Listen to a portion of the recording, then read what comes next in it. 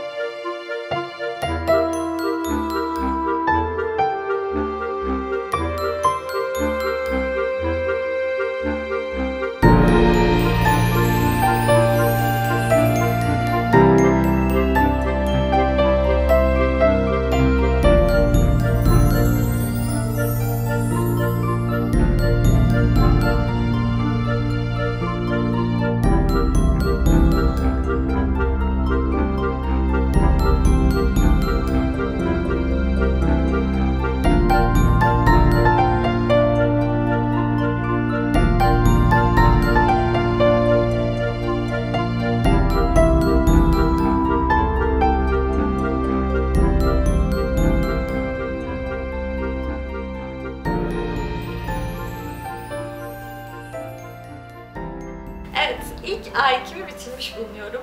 Şöyle göstereyim. Görünüyor mu? Hatalarımız mevcuttur ama 8 tane A2'm daha var. Hatalarımızı düzeltiriz. Buraya kadar izleyen herkese teşekkür ediyorum. Görüşmek üzere. Bay bay. Hoşça kalın.